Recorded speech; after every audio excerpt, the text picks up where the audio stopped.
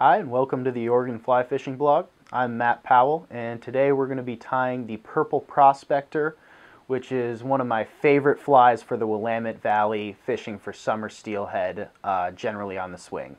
Hope you like the video. Today we're going to be tying one of my favorite summer steelhead flies, and I call it the Purple Prospector.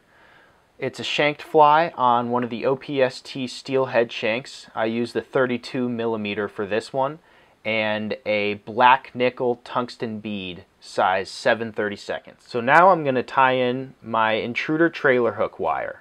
And a lot of guys like to put this all the way through the eye of the hook and then back the other way for security.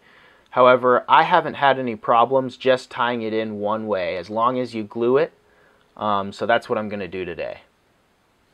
Get a couple of good wraps, putting a lot of pressure against the hook and that trailer wire.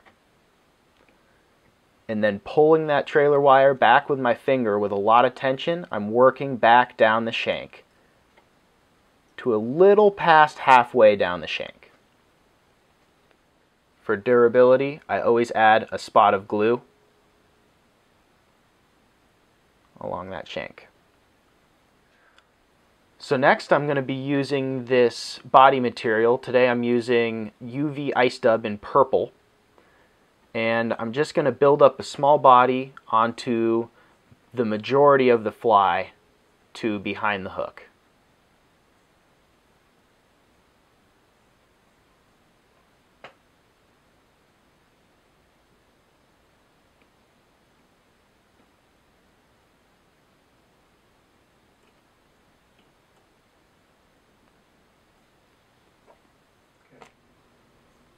So I really like to use this fly in the summer for swinging for steelhead. That big tungsten bead on there really helps it get down, and these hot colors really seem to attract fish, especially late season steelhead. Now I'm going to add a zonker style rabbit strip in normal purple.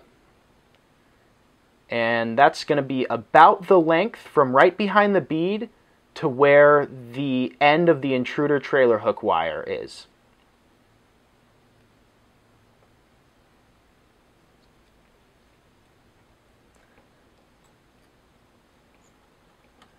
Really wrench that thing down.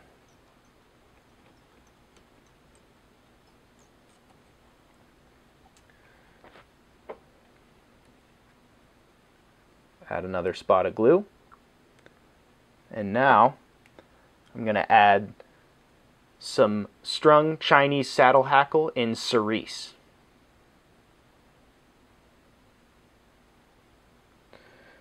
Yeah, I like to fish this fly with an intermediate tip because it is so heavy on its own that it'll really get down without additional weight on the line. And I'm just going to palmer that strung Chinese saddle hackle really just 2 or 3 times around. I'm just trying to get a little bit of color in there. I don't want to overdo it.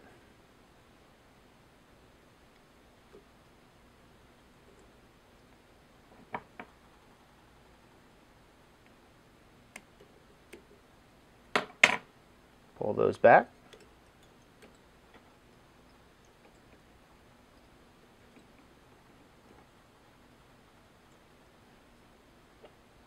Now that I have a little bit of a hackle on there, I'm just going to add a collar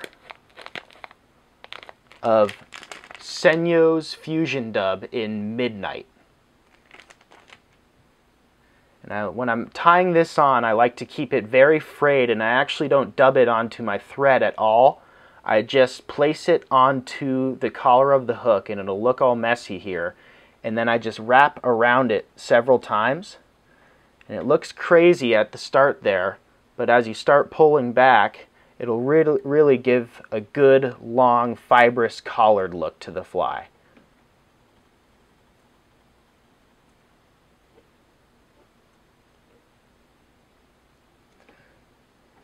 And I'm just going to whip finish it.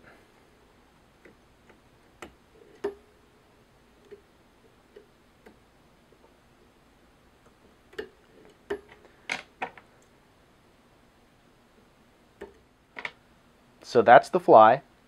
The last thing you have to do is throw a hook on there. I like to use a Gamakatsu octopus hook in a size 2 or 4, and I like that riding down. That is a Purple Prospector. Thanks for watching.